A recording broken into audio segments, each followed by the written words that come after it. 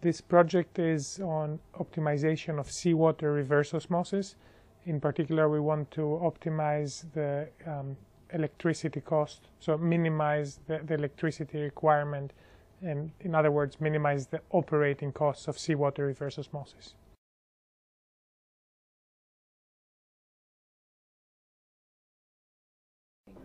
We started in February, and we have done the fundamental modeling work and development of optimization infrastructure and algorithms, and we have done the preliminary design of the tool, and now we're discussing with our partners in Ferrovial Cadagua about the actual tool, how to actually implement the tool and what they expect from the tool.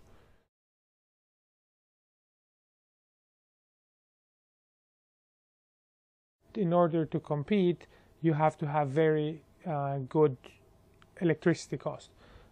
By this tool, the hope is that we will be able to use more effectively the time of the engineers. So this decision tool will help the engineers design better plants, and therefore cheaper plants, and therefore be able to be more competitive.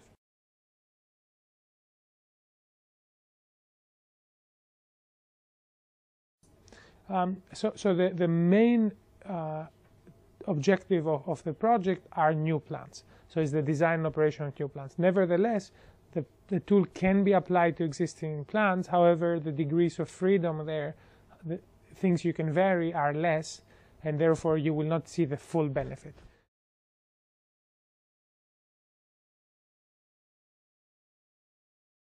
So desalination, as I said before, is very energy intensive, meaning you consume quite a bit of electricity to produce water.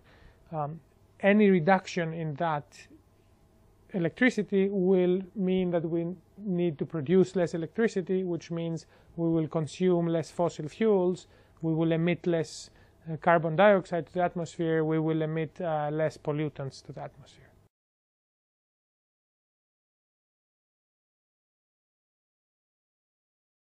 MIT has a focal point in the last few years is energy, and another focal point more recently is water and environment.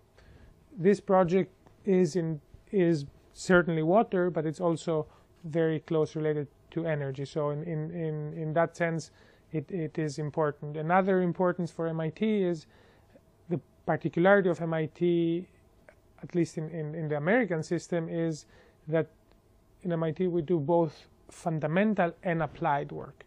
And this project exactly uses fundamental developments but wants to apply them to the real world.